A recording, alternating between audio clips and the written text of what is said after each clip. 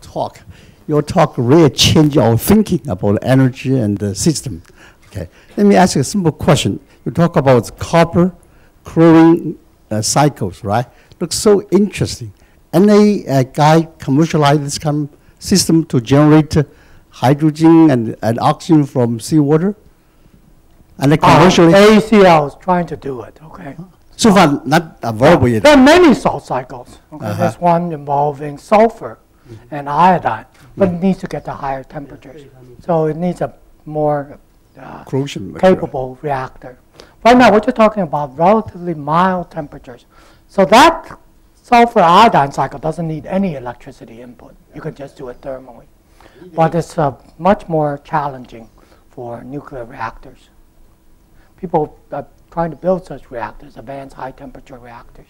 So those are all good ways to go. I just presented things that I think are within reach, okay, relatively easily, but with big regulatory problems.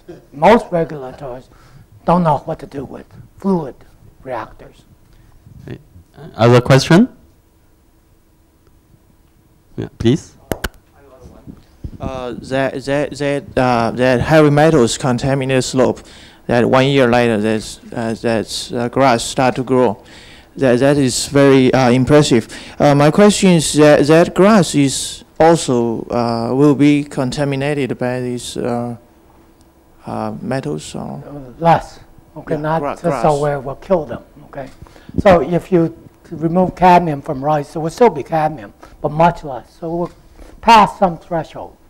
One cannot think of regulating any form of waste down to zero. That's impossible. It would be infinitely expensive. But below what is reasonably safe. Thank you. Other question? Another way to say this is many people think that nuclear waste is unsafe at any level, linear, no threshold.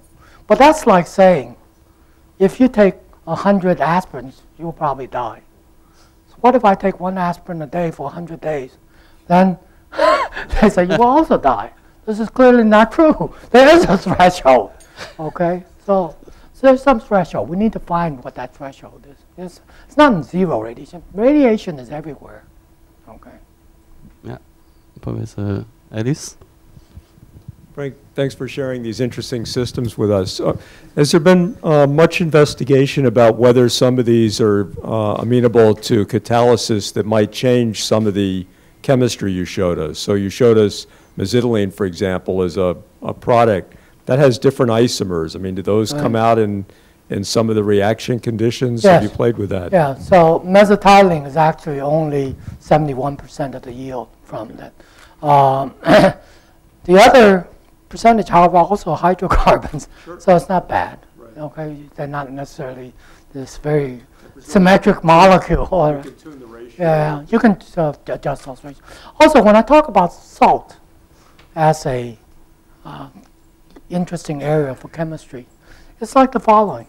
Most of what we know about chemistry is based on solvents. Water as a solvent. Wash, right? We need to dissolve something, right? It's water. But water is hard to get above 100 degrees. So the reaction rates are slow. That's okay for biology. It should be, otherwise you start burning. That's no good. Okay? But it's not so good for industrial chemistry. Salts are things that can take us as liquid solvent to hundreds, even 1,000 Celsius. And they have so many varieties, not just hydrogen plus oxygen. Anything from the left-hand side of the periodic table and roughly the right-hand side of the periodic, that's what we mean by a salt. Because they're from the two opposite sides, they're actually very good catalysts because it's very hard to change them permanently. They'd rather be bound to each other than something in between, right? So that's why there's this very large unexplored area that molten salt. So the two themes, if you heard nothing else, is molten salts are interesting things to look at, and carbon technology is an interesting thing to look at. So if not, let's thank again Professor Shu. Synthetic order. 谢谢。谢谢。